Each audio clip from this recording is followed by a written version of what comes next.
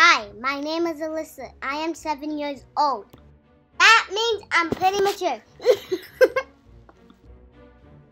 Since it's Halloween time, we're gonna learn how to make a jack-o'-lantern. Yay! So we're gonna need a black and green crayon. And orange paper. Scissors, remember safety first. Last but not least, we're gonna need a jack-o'-lantern stencil.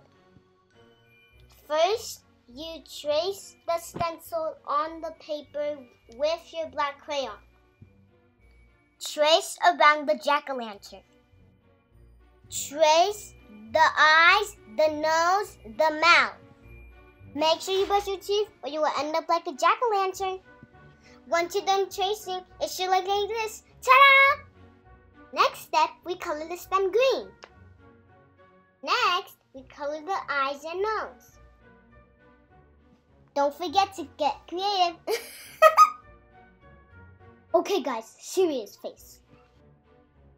For the next step, you will need scissors. If you don't know how to use them, then just ask an adult. Okay, so now you're gonna cut all around the jack-o'-lantern. Keep cutting until you get to the end. When you're done, it should look like this. Voila! When you're done, you could give it to someone special. My cousin thought it was too scary. So I decided to give it to my mom. And she loved it.